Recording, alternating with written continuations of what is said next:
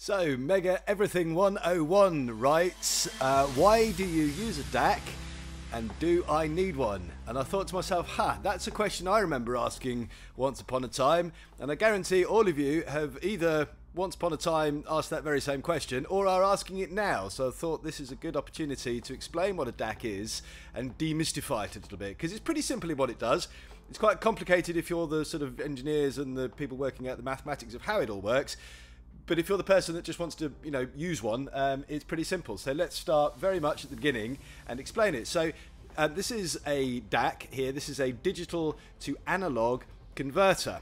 This one is an external box, but they don't have to be. You will find one in your phone. You will find one in your TV. You will find one in your DVD, Blu-ray player, CD player, whatever it is that you've got that plays any sort of digital music.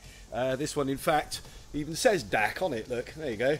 Says DAC on it, but even if it doesn't say DAC, if it is in some way playing, whether that's MP3 files or WAV or FLAC or whatever in a digital domain, if it's playing a CD or an SACD or a DVD, whatever it is that's digital, it's going to have to be converted to analog so that your speakers will be able to resonate and you be able to hear the music.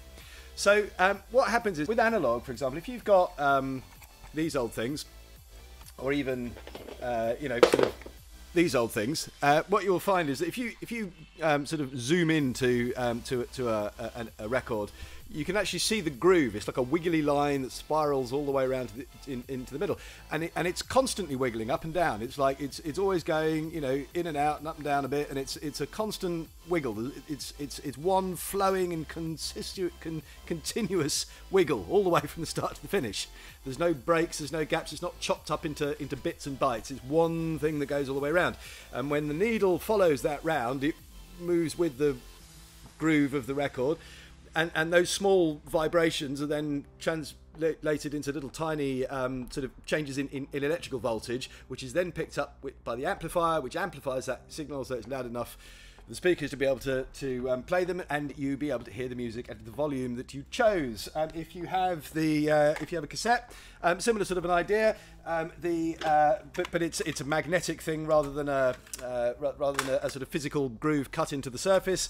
But if you were to be able to see the magnetic tape there with some sort of Superman type vision, you perhaps might be able to detect that as the recording is laid onto the tape, it changes the magnetic frequency as it goes, and that changing magnetism, again, when it's read by the playhead, is converted into a constantly changing little voltage, which in the same way as the record is then put into your amplifier so that signal can be boosted so that the sound that comes out of your speakers is loud enough to make the neighbours bang on the wall.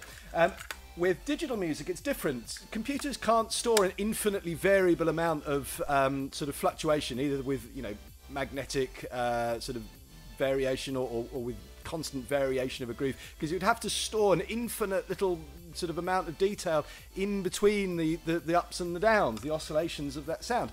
Physically can't do it. What computers do is they chop things up into bits and bytes, ones and zeros basically. So what you get, instead of a constant smooth line of a record groove, for example, if the music is digital, you get something that looks more like this. So broadly, it's sort of going up and down. So you can see that would be the sound wave there. But when you zoom into it, you can actually see that it's quite clearly been sort of chopped up into these sort of discrete pieces of information, which is not used to man nor beast nor amplifier. It can't understand what those things are. It's just well, this is a value of 1 and that's a value of 0 and there's some things in between it, but we really don't know what they are. And what the digital to analog converter does is it uses some clever mathematics, and it works out if this point here, if that's the first value and that's the second value, it figures there must be something in between and works out what the correct trajectory is to get between the two.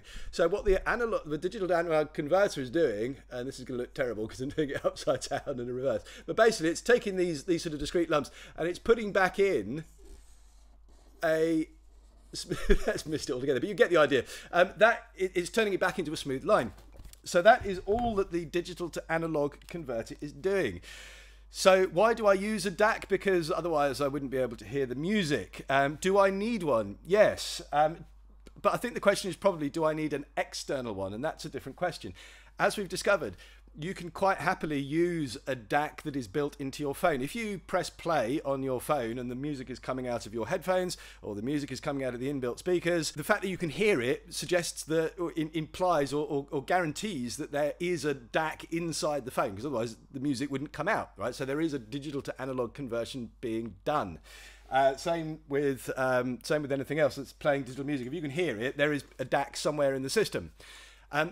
Then the question is whether or not you should use an external one, and the reasons why you might do that is because if you're making phones, for example, or DVD, CD, Blu-ray players, whatever, you're trying to sort of get everything to a particular price point, and frankly, when you've got lots and lots of components in a thing, you might well think the cheapest one, it will do.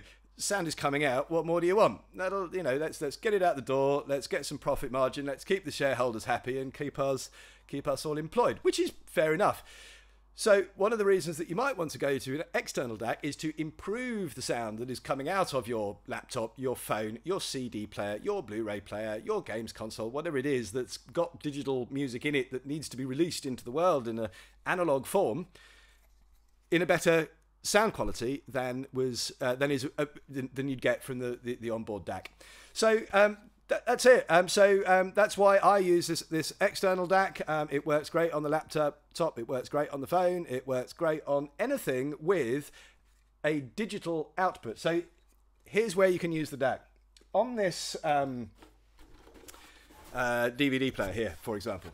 If I want to play CDs on it and I want them to come out and bypass the DAC that's in here, however much they bragged about it on the front, I think this little one actually sounds nicer.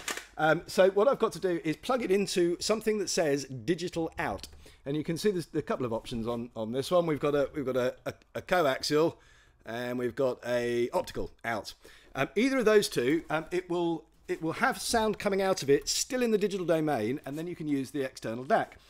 If you're quite happy using the onboard DAC, then you can use these analog RCA adapters, and by the very nature that they're analog, you know that by the time it hits there, if it's analog, then the digital conversion to analog must have taken place before that, right? So the DAC must be in there somewhere.